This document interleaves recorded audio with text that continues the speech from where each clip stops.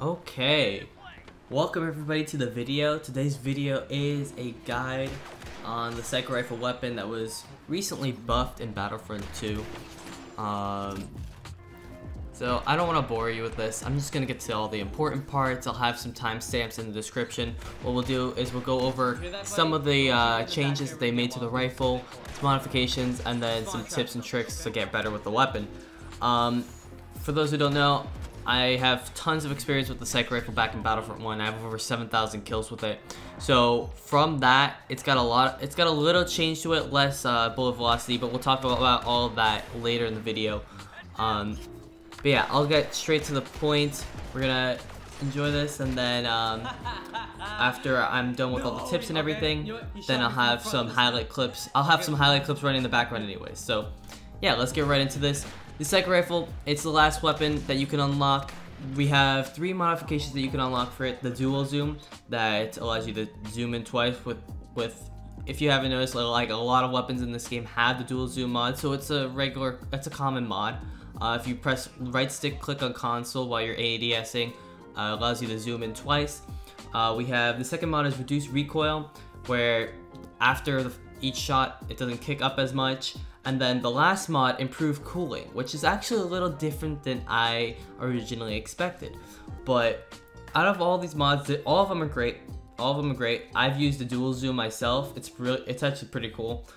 So I'd say all of them are good. Unlike some guns that they have useless modifications, these all 3 are good. But one mod that stood out to me that I didn't realize that the power behind it until actually the time of recording this video is the third modification, the improved cooling mod. And what that does is it doesn't give you extra shots, which I didn't understand at first. So the regular sniper rifle gives you 3 shots before overheating, and this doesn't make it 5 or 6, but instead what it does is it instantly cools down your weapon, or almost instantly cools down your gun after you shoot 1 or 2 shots. I'll have some footage in the background to explain what I'm talking about. But without this card, you shoot once, and it'll take about 6 seconds to automatically cool it down per shot.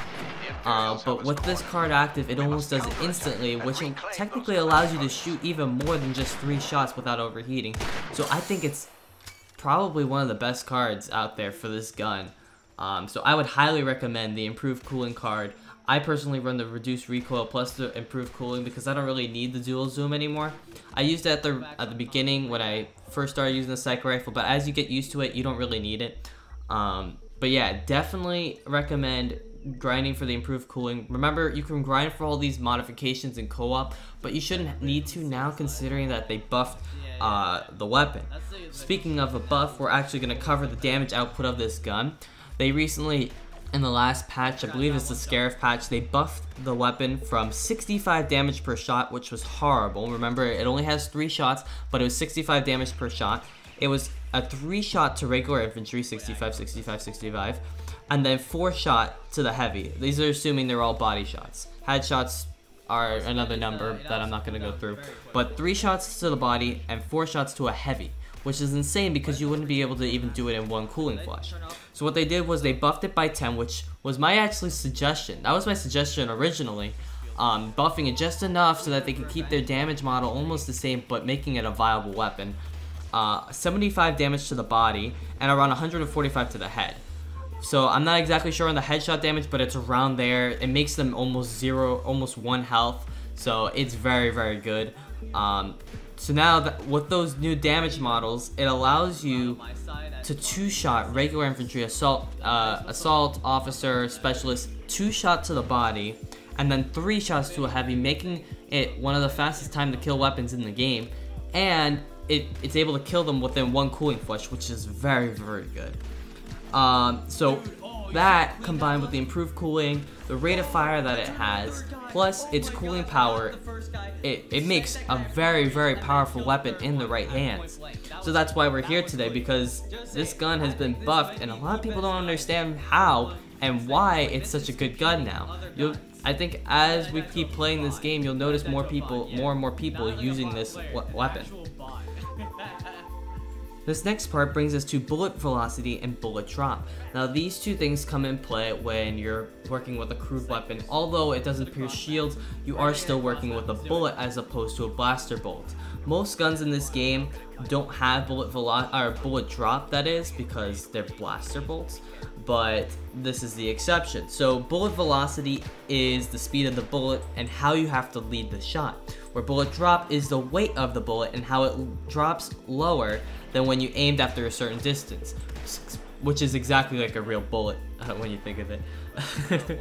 So the bullet drop in this game compared to Battlefront 1 isn't too bad, honestly. When I was playing, I was over-aiming. I was aiming way above their head, only to realize that it's not as bad as I thought it was, which is kind of good for those who are still learning, you know, how to use this weapon. But yeah, we have that, and then the velocity, I believe that's one thing that you should try to learn on.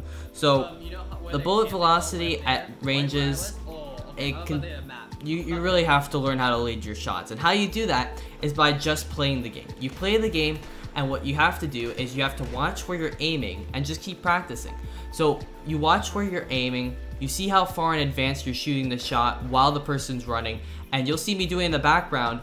I'm testing it out myself. I'm still learning all the tricks for this gun, but as you keep doing it, you'll learn how to use it more and more, and you'll get used to it, and that will allow you to become a better sniper with the gun. And that's just mainly for any gun, but this gun specifically, you gotta learn how to use that bullet velocity and bullet drop in order to hit your perfect shots. The big tip that I use a lot, honestly, this, I don't know, some people won't tell you this, I don't know how many sniper rifle guides have been out there, but for this gun, remember, this is different than the Battlefront 1 version. This is different than any other sniper that they've put out. It's a mix between the NT and the IQA, so it's a very, very good gun. We have to take in all that we know, that it can two-shot people, it has 3 shots before an overheat, it's got very little bullet drop, and an okay velocity, right? So with that combination, what I've been doing is using the second shot. I call it a second shot, which pretty much is where you press the trigger directly after you shoot the first shot. Because of its fire rate, it allows you to shoot off that second shot before the player will even notice. You'll notice me use it in the background. Instead of me firing 1 shot at a time, I'll shoot 2, so that if I hit the first shot, the second one will follow directly behind it and hit them before they even react from the first one. It'll hit them for 75, they go, oh wait, I just got shot, boom, hits them with the second shot, they're done. And that's it. So that's the big thing that I have to actually practice for myself, because I believe that this is going to be very powerful for this gun. To automatically have the second shot go off, and with the damage value, I think it could be very powerful. But that's one big tip. And the second one, which I only recommend for some situations, so take this at your own risk, is just spam fire. Honestly, like a heavy weapon. I believe that this could work. For close quarters, you'll see in some clips in the background that I actually use this, but I would only recommend it once you use the gold cooling flush. If you have the gold cooling flush active, you can get up to 9 shots off before it expires, and that's not including the star card that extends the gold cooling flush. For those who don't know, if you press the gold cooling flush as opposed to the blue one, it allows unlimited shots to be fired until the certain period ends. So I would definitely recommend trying that out, seeing how many shots you can spam fire. At close quarters, I believe it's very powerful. You know, 9, think about it, 9 shots times 75, you're looking at over 600 damage put out within a few seconds. That's insane. You could melt a hero from full HP like that, assuming they don't see you. So I think it's very powerful if you can use that. Take your time, you know, get ready before and a player comes. You wait, press the gold, and then just start spamming. So for close quarters, I would highly recommend that. Wow, we already hit 9 minutes on this video because I just wanted to get all these important things out. I'll have timestamps in the description so you can see all this.